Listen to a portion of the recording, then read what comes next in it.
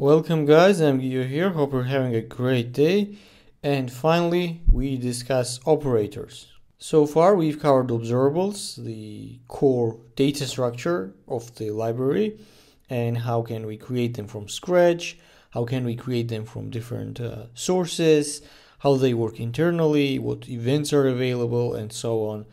And all of that is really important, and if you have any doubts or questions about things we've covered before, please go and watch the videos, because if you understand the topics there that I have discussed, the rest that I'm about to explain will be very easy and avoid a lot of confusion. Operators are a crucial part of RxJS library. If you only want to use observable, probably you don't even need the library, because it's not that hard to implement the observable itself. And also, it's not that much useful.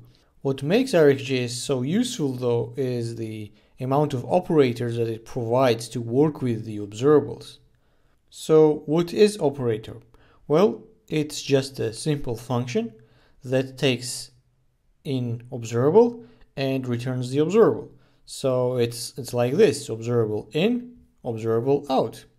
And during this process, when we apply the operator function, this is going to transform probably the source observable, and in the end we will receive output observable that is modified and that is based on the source. What makes operators so powerful? Well, they are composable, meaning that the operator functions doesn't depend on any particular observable. They can be applied to any observable. So we can arrange them, chain them together, apply them to different observables, and they will just work. That's why it is so useful. In RxJS comes with a lot of operators, and during this series we're going to cover a lot of them, and the ones that I have personally used a lot and I think that are very useful. Okay, enough of the theory. Now let's move on to some specifics. Let's check our example first. We have our main.js file here, and we have the observable that is listening to input events on the text input, and then we are just subscribed to it and we're logging the event. Let's check this in the browser. As I'm typing text here, it is throwing input event, and from this event we can extract the text that is here in this input. How we get the text specifically? Well, we have to access event target value. Let's check again, type in something, and as you see, we have received the text. Let's ask this question: how can we make observable that represents the text that user is typing into the text field? Not extracting the text after we subscribe, but to create the observable that represents that. Well, we can create operator function for that, and we're gonna do this ourselves. As I've said before, operator is just a function that takes observable and returns new observable. So let's do that.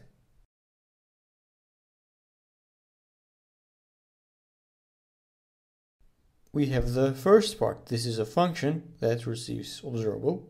It's source in this case. We named it source. And now we have to return a new observable. And we know how to do that. We have learned it in the beginning of our series. So let's create and return new observable.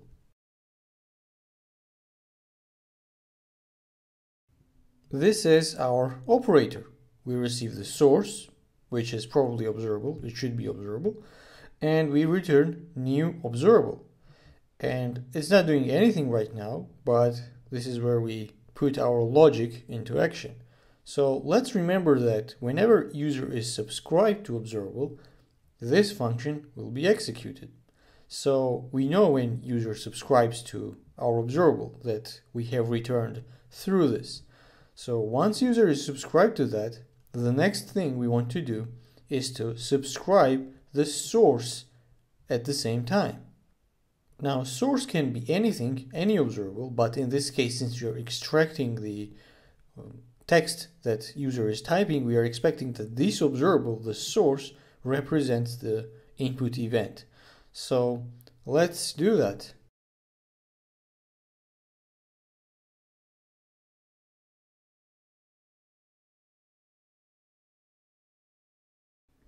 Okay, let's stop for a second and understand what's going on.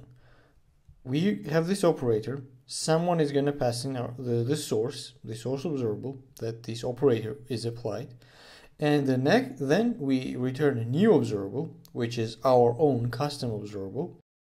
And when someone will subscribe to our observable, this function will be executed.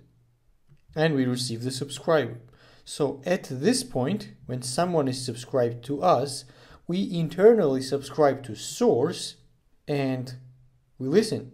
And whenever we receive the new value, since we are expecting here input event, we are extracting whatever the text is inside this input event, and then we are passing it to our subscriber.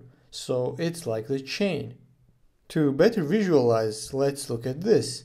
So we have input event observable, and then we are applying our operator, and it yields a new observable that will return the text.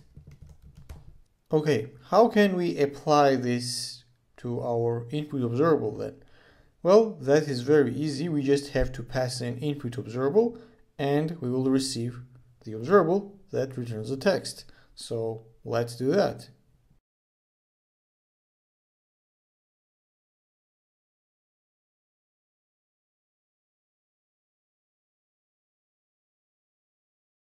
And as you see, it is working fine.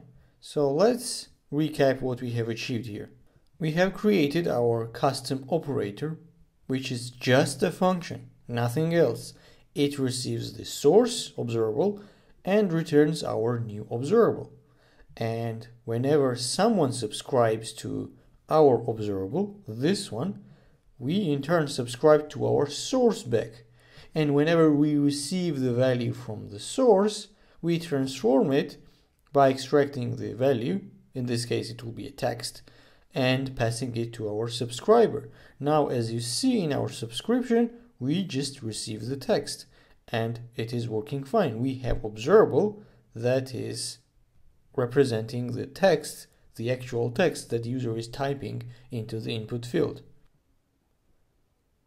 So let's add the option for our map operator that will allow us to pass in the mapping function and then use that operator and transform different values.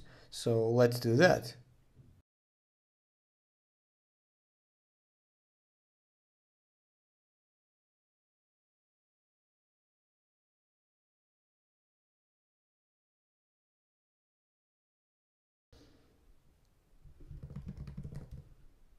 And as you see, it is working just fine. So let's check our code and explain what's going on here.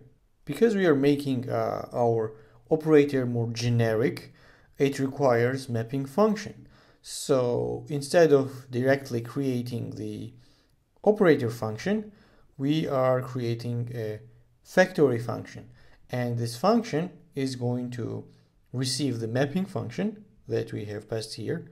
It is to extract the text from this case, and then it returns the operator, the actual operator that is based on this mapping function, and the rest is the same. So if you look at this, we have this map, we are passing a mapping function, and after this function is executed, we receive the operator. And then we can apply this operator to any observable. So that's what exactly we're doing here. So first call here is to generate the actual operator function, and we are passing our mapping function. And after the operator is generated and we receive after this call, we are passing our input observable, and it is working fine. We are receiving the results. Now it is more flexible and we can change the logic how we extract the value from the source.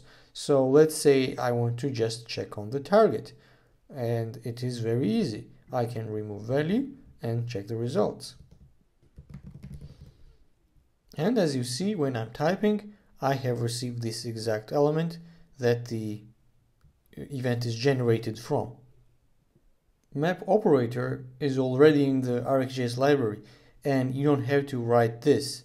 The only reason I have created our custom operator here is so you can understand how these operators work behind the scenes.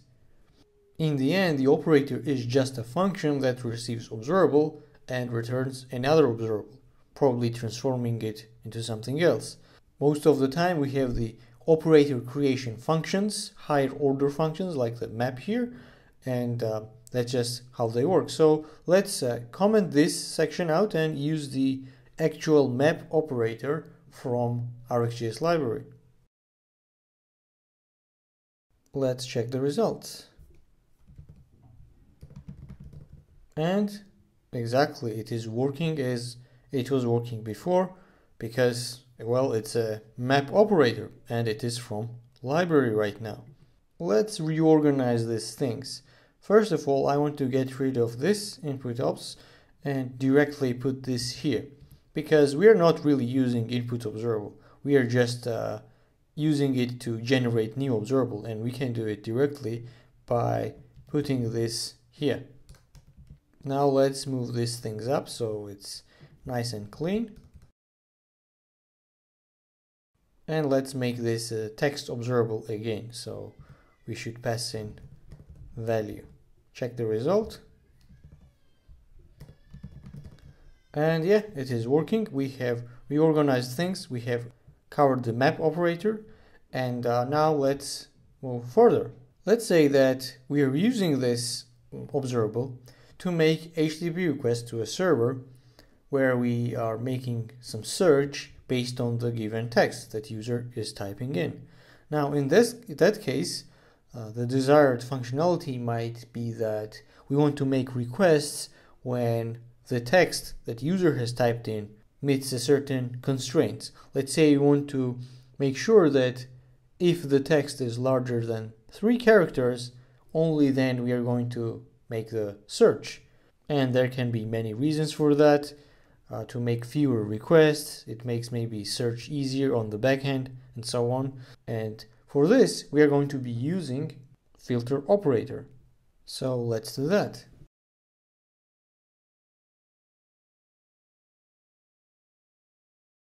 Let's check the result. And as you see, I'm not receiving anything in the console. Now, once the text is longer than 3 characters, it is working fine. It is just doing what we wanted to do. And look how easy it was to achieve this functionality because RxJS has filter operator and it's very easy to use. Now again, let's reorganize things here since we are using this observable just to generate filter text observable. Let's move this down here.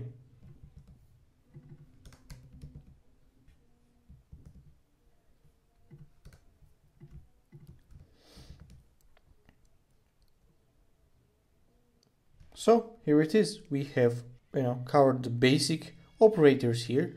As I've said before, operator is just a function that receives the observable and returns new observable. It needs the source and it will generate the rest itself. So if we look at this code, our source is input event that is generated by user typing into the input field. Then we apply map operator, which returns another observable, which is already a text represented. And after that, on this observable, we apply filter operator. This finally gives us the final observable that will only return the texts that are longer than 3 characters. So this is how it works. Now here's a problem though. If you look at this code, it's not really easy to understand. You have to go down, you have to check the source, then you have to move up, and it's not really easy to read. But there is another way we can achieve all of that, and it's called a pipe function that is available for all the observables. So let's do that. In this case, we take the source first. This is our source. This is how we generate our final observable. It is based on that. And now we can use the pipe function that is available on this observable. In pipe function, we can pass in our operators one by one in the sequence that we want them to be applied. So first, we want to extract the text from the source, which will be a map operator. And then we want to filter the results. So this will be a next operator and it will be filter. Let's check the results.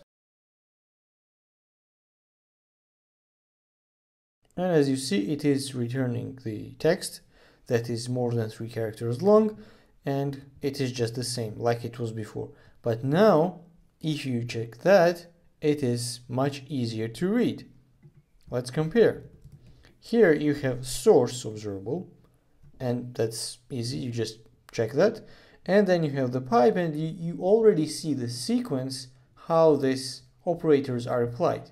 In this case, you have to start from here and then move up there and then check that again, and it's really hard to work. So that's why you should always use operators with pipe function.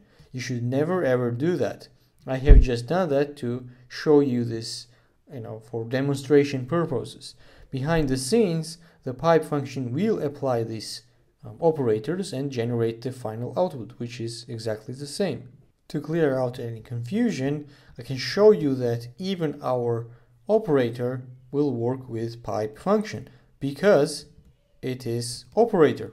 As I've said before, it is receiving the source, which is observable, and it is returning new observable. So let's call this custom map, and instead of map, let's use this. Let's use custom map, so it clears out any confusion.